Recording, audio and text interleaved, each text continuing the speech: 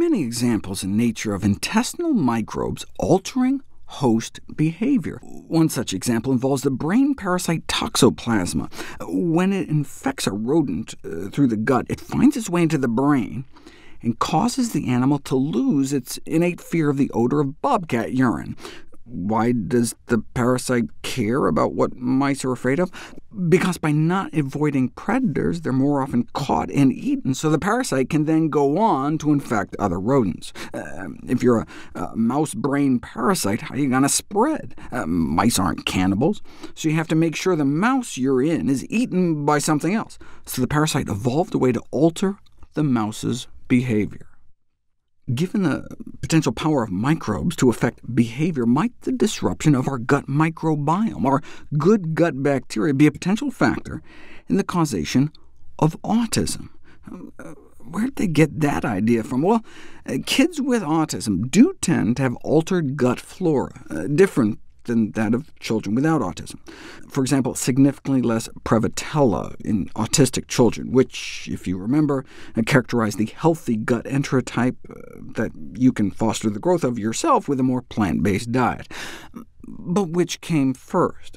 Instead of the bad gut flora leading to autism, isn't it more likely that the autism led to the bad gut flora? Children with autism eat diets with significantly fewer servings of fruits and vegetables, often characterized by a lack of variety, an inadequate amount of fiber-containing foods, meaning whole plant foods in general, and an increased amount of added sugar. So, couldn't that explain the different gut flora right there? There are some perinatal risk factors for the development of autism, including premature birth, low birth weight, and delivery by cesarean section, particularly the C-section. What does that have to do with the microbiome? Well, there may be a protective value offered by the maternal vaginal microbiome that the infant misses out on when they instead come out through a surgical incision. But during a C-section, the mother is also sometimes placed under general anesthesia, and it's possible that the anesthetics could affect the baby's brain before he or she is disconnected from the maternal blood supply. To differentiate between the two scenarios, we need a study that compared autism risk between C-sections in which the mom just got an epidural or spinal block versus C-sections under general anesthesia. But there's never been such a study until now. This study examined the incidence of autism in infants delivered vaginally, by C-section with just regional anesthesia, and by C-section with general anesthesia. And only those delivered by C-section under general anesthesia had higher risk, not those in C-sections where mom just got like an epidural. So that would suggest the C-section connection is more of an anesthesia drug exposure thing than involving the lack of vaginal flora exposure. This wasn't an interventional trial, though, in which mothers were randomized into the various groups, just an observational study, so it's possible the increased autism risk has less to do with the anesthetic itself than the pregnancy complications that may have led to having to put the mother under. Either way, I'm not seeing the microbiome connection. They've tried probiotics for children with autism, and so far they don't seem to have helped much. Some families, in desperation, have tried fecal transplants, where they try to, beg the neighbor kid to donate. It's like what one fly said to the other, "Is this stool taken?" Not FDA approved, though, so families are forced to go on the brown market. It can all be traced back to this remarkable study published in the Journal of Child Neurology. Several parents of children with regressive onset autism, meaning the kids started out acting normally before the autism struck. It noted that it all seemed to start after their child had taken antibiotics. They had gotten chronic diarrhea. Autism isn't the only thing that can run in your genes, suggesting the antibiotics had mucked with their gut flora, and then came the loss of language, play, and social skills.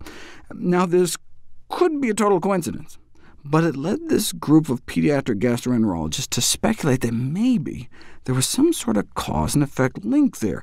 Maybe by wiping out the good bugs, some bad bugs took hold, some neurotoxic bugs, and that led to the autism. If this were true, maybe they could clean the slate once again. Another dose of antibiotics, but this time to try to clear out any bad bugs lurking down there. Might that reduce autism symptoms in these individuals? That would be groundbreaking.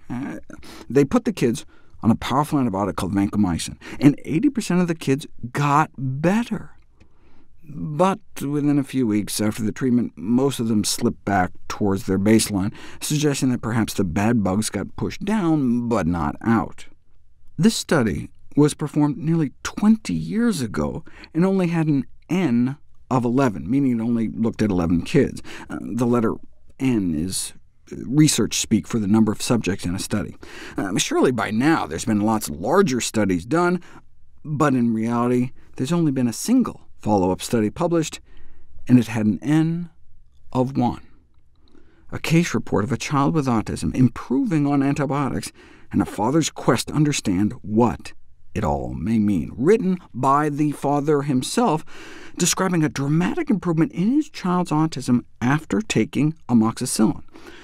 When he talked to other parents of autistic children, he was surprised to discover that many of them routinely gave their children antibiotics expressly for that purpose, though he also heard from other parents that felt that their children's autism got worse after antibiotics, or that antibiotics were blamed for the emergence of the disorder in the first place. But that all speaks to the potential role of the gut flora, just reinforcing the notion. Other parents were talking about it, but then when he scoured the medical literature to learn more, all he was able to turn up was that 11-child study. How is it possible that there haven't been follow-up studies? Here it was, right before his eyes, personally witnessing evidence in his own child what this study had shown. This seemingly intractable condition rapidly and dramatically ameliorated in response to an antibiotic, at least in some children. But surprisingly, there were no attempts to repeat that study. Now, I think most parents would probably just count their blessings, that at least it worked on their child, and leave it at that, but not this parent. He started his own Autism Research Foundation with the mission of encouraging, sponsoring, and communicating breakthrough autism research.